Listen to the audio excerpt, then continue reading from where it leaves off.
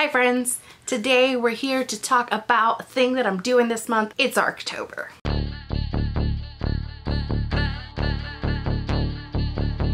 I did find where someone did this on a blog last year, and I will link that blog in the description box below so that you can check it out there if you would like to do so. Essentially, I just thought Arctober would be the perfect time to use up all of my arcs that I was supposed to read by the end of September and or earlier, but haven't made it there. I have 7 arcs I need to read, okay? Had life gone per plan, I would have read these already, but because I've only read like 5 books in the last 3 months, that didn't happen. I have these 7 arcs. I'm gonna go over them and just kind of give you an idea of what they're about, let you know if they're out yet or not, because most of them are out already, but we'll just go over them quickly and let you know what I plan to read this month. I'm gonna try to get to all of these this month, but I don't know, because again, I've read 5 books in the last 3 months, so it makes me think I can read 7 plus whatever else I'm reading in 1 month. I don't know, but it sounded like a great idea at the time. Okay, let's go. So the first on my list is Seeker by Kim Chance.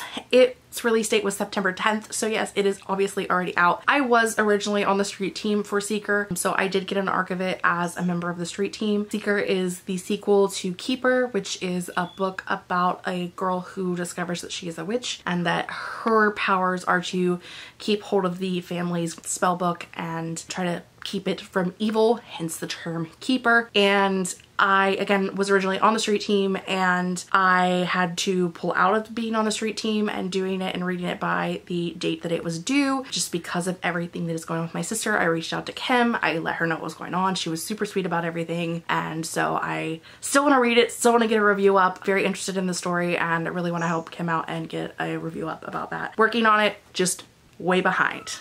Speaking of people that I want to review and am way behind on, let's talk about Lineage by C. Von Zale Lewis. This came out July 16th. Yeah. Lineage is about a girl whose family practices magic that she doesn't necessarily believe in, and she leaves her family, leaves the town that they're from, and she goes out and she gets a job and makes friends with one of the girls that she works with. And as time goes on, she discovers that the family that she's working for do kind of the dark arts, and the friends that she has made have come up missing, and she has to basically accept her lineage and go back home and try to get her family to help her take down this evil family that's doing all of the dark arts. That's a very glossed over description of what this book is about. It sounds amazing. Let's see. Next would be Rebel Girls by Elizabeth Keenan. This came out on September 10th as well. I received an arc of that via Edelweiss.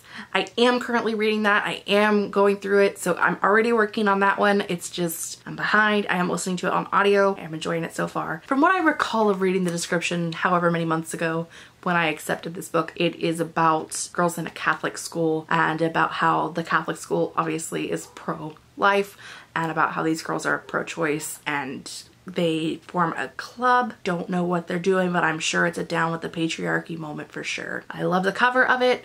I'm very interested in seeing how it goes. Again, I have started reading it. I'm about 10% in, so not very far in at all. Next, we're gonna talk about The Girl the Sea Gave Back by Adrienne Young, which came out September 3rd, which was forever ago. I'm not 100% sure what this one's about, but I did like the cover, and I got an arc of it via NetGalley, and again, super behind, but I do plan on reading this month. I purchased the audiobook on Audible. So I haven't even read it yet, and I already bought it. So supportive of you, even though I have no idea if I like it or not, because at this point I know that audiobooks are kind of the only way that I'm going to get through 7 of these. I know that at least 3 of them are available on audiobook. Keeper, The Girl the Sea Gave Back, and Rebel Girls are all available on audiobook. Keeper is only available via Audible. The others are available through the library as well. And then we have 3 that aren't out yet.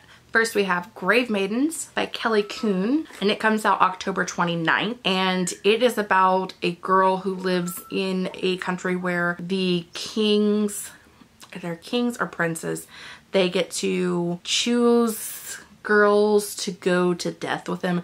Essentially, it's like, you know how when a prince or a king would die, all of their concubines and wives, they would kill them and bury them with them.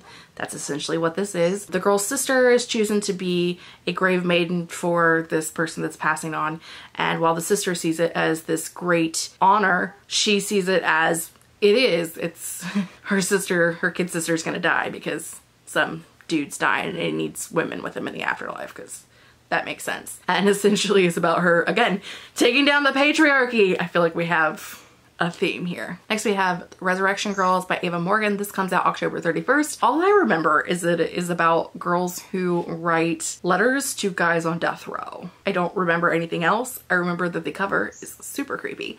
And it comes out on Halloween, and I had to get it. I also received this one on NetGalley as well. This Girl the Sea Gave Back, I think, was on NetGalley as well. I think the only one that was Edelweiss was Rebel Girls. Sounds right. And then the last book that we're going to talk about is In a Mirror by Emily Bourne. Emily is a fellow Authortuber and is a friend of mine, and I love Emily, and so I'm going to read her book In a Mirror that follows twin sisters, Brittany and Charlie, and they are, I'm gonna explain this so horribly, and Emily, I'm sorry for explaining this so bad. But essentially, one of the girls is more popular, one of the girls is not so popular. Their parents have divorced. One is on the side of the dad, one's on the side of the mom, and it's just kind of about teenage life. It's a summer read, which is interesting for us Americans because it's our winter, but for Emily, because she lives in Australia, it's her summer. So it's a summer read. It's gonna be a series. I'm super excited about it, and there's like romance and fun things, and listen, I'm not great at explaining things that I haven't read yet, and so once I read it, you will obviously get lots of information about it because Emily's my friend and I'm going to shove it down your throat until you buy it and read it and love it. Anyway, so those are the 7 arcs that I'm hoping to get to this month.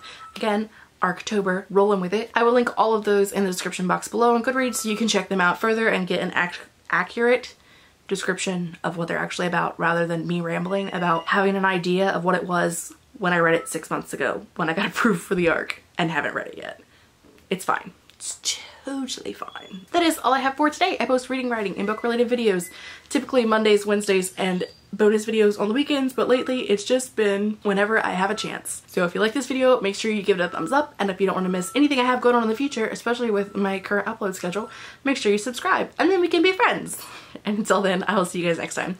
Bye!